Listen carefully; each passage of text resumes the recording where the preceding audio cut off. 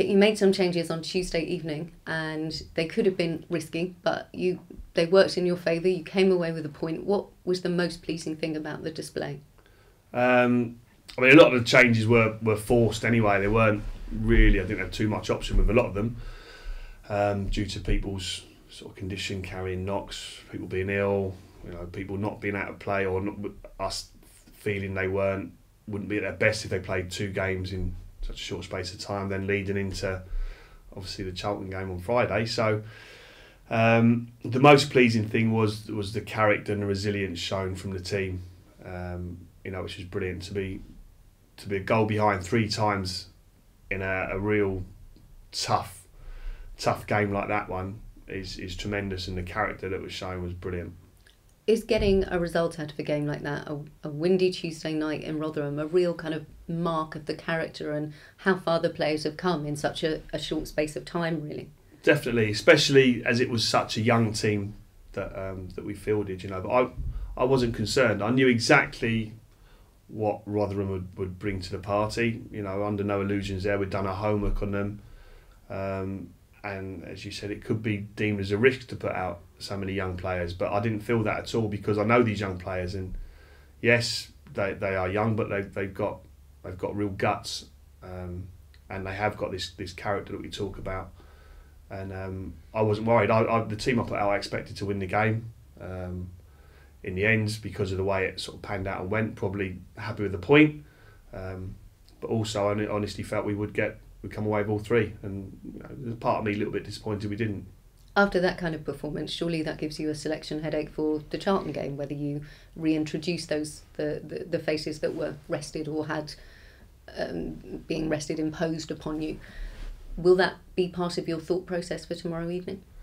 Yeah, well, obviously I've got the players that didn't travel to Rotherham are all available again now, as we say. So with the right amount of TLC and work with the physios, they've all become available again, which is fantastic. It's a great situation to be in. I'm now off the back of a 1-0 win against the top of the table Norwich. So then the other boys obviously they ground out that result at Rotherham. So we've now got a load of players who are in an exceptionally good place, and spirits are very, very high. Confidence is now sort of through the roof. The biggest danger now is probably allowing complacency to creep in, which we're third bottom, for goodness sake. So that's certainly not going to be in my psyche. I won't allow that to creep into the players. As you said, that there's an opportunity tomorrow night to actually come out of that bottom 3 for the first time in the entire season, which is no more of a carrot than you can dangle in front of players, really, surely. No, it would be brilliant, and you think, coming out of the bottom 3 is, after all these results, it's still bottom 3. Well, and I say we just, it seems like I've been doing the job for ages, and we keep on getting positive, great results on the back of good performances, and we're still in the bottom 3. So it shows how far adrift we were before, to be perfectly honest, and it shows what an amazing sort of run of games these players have put together. So, I think we need to give them full credit. But it would be brilliant. It'd be just a nice feeling. I think it'd just be that relief just to get out of the bottom 3, and then we can start climbing the table and work on where we go from there. Obviously, you made changes on Tuesday evening. You've got a lot of players in the squad that haven't really featured very much. Sort of Chris David, Pat Roberts, for example, who has been a great impact kind of substitute for you. Is that because you're protecting the younger players, or is it because you're utilising your squad to its full extent? Well, it's a little bit of both, really. The games come thick and fast, and it's going to be a squad effort throughout the course of this season, without a doubt. Certainly, just going into the next international window, we play now Friday, Tuesday, Saturday, Wednesday, Saturday. So it's a crazy amount of games, and people will be called upon, and we've got a lot of people chomping at the bit, waiting to ever go. And the good thing is now these, at the start of the season, we had a very young squad, a load of kids. Now we've got good young players who are gaining that little bit of experience, who I've got no qualms about playing in games. They seem to have grown. Those players better than anybody does because you've been with them for such a long time. But even to me as an outsider, they look as though they have grown on the pitch in a short space of time. They need to be in the right environment. Young players, you can ruin them a lot easier than you can get the best out of them. You need to understand You need to understand them. You need to set them up to succeed. You need to pick and choose when they play, how long they play, the amount of training they get. All these things you need to take into consideration, and you need to know the individual. You know, they're not just a player; they're a person, and you need to understand the person as much as what they can bring on the football field. And I've been in a privileged position whereby I took the under-18s at this club. I've taken the under-21s, and I know all the young players.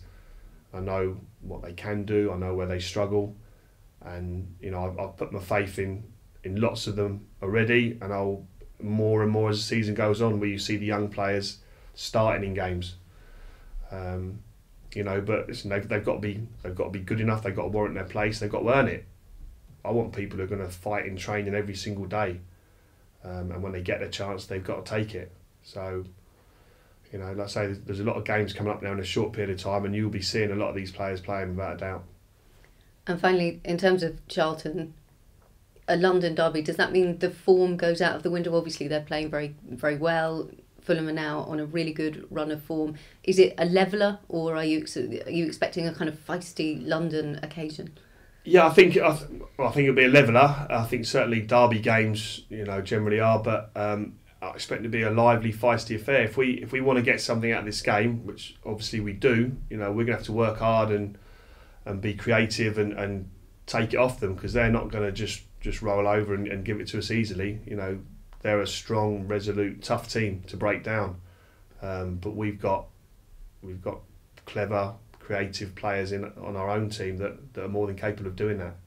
And under the floodlights at Craven Cottage, is there a better place to play your football? No, I love it. I mean, you know, as a player, I've had some unbelievable nights at the Cottage, and listen, in my short tenure as Fulham caretaker manager, you know, the Bolton game was out of this world, and you know, Donny in the cup was great, but Bolton was sensational, and I'm looking for the same again against Charlton. We wish you luck. Thank you very much.